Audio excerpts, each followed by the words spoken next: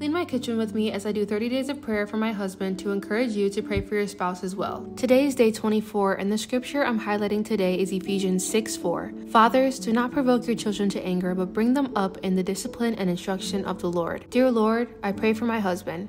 One day in the future, he'll become a father, and I'm so thankful that he is gentle, kind, and loving. I pray that he'll teach our children your laws and how much you love them. I pray that he'll discipline our children with love, and that our future children will grow up to know you. I thank you for a husband who loves you and desires to teach our children about you. In Jesus' name I pray, amen.